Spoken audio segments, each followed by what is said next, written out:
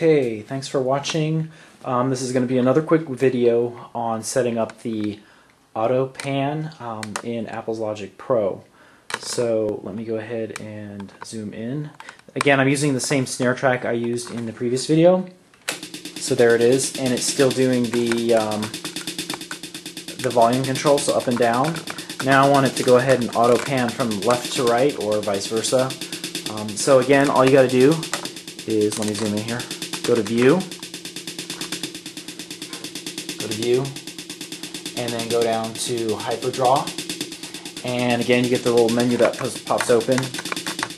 There's the sub-menu for Hyperdraw. So I'm going to select Pan, which is the second one from right underneath Volume. So I'm going to go ahead and select Pan.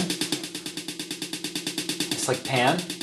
And now my pan is set up here, so I can control my pan.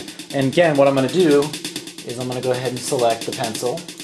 And now I'm going to have it go down, up, and then back down.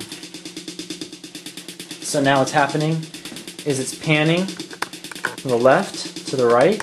And let me turn this up so you can hear it a little better.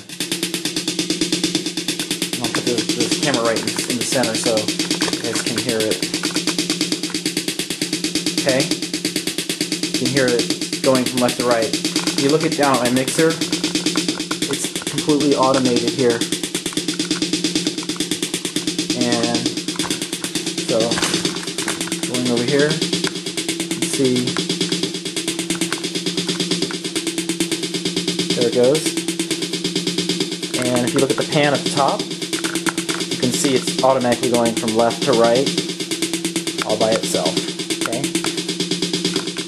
So that's how you can automate your mixes. So using the Hyperdraw. So thanks for watching my video, and please subscribe so you can check out more cool videos. Thanks. Bye.